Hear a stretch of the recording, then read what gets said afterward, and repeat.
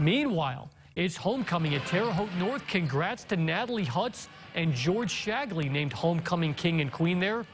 Opening quarter, Alex Ross finds Chris Owens in the corner for a three-pointer. And then under the basket, Mark Hankins, outstanding, doing work there. That gave the Patriots a 12-11 lead. Later, Damon Sturm to Colin Frank with the turnaround, and North looking good on homecoming. More Sturm, he finds Hankins in the corner. He's done that a lot in his career. And one more, it's the sharpshooter Alex Ross. They are a talented team for Coach Wolfley.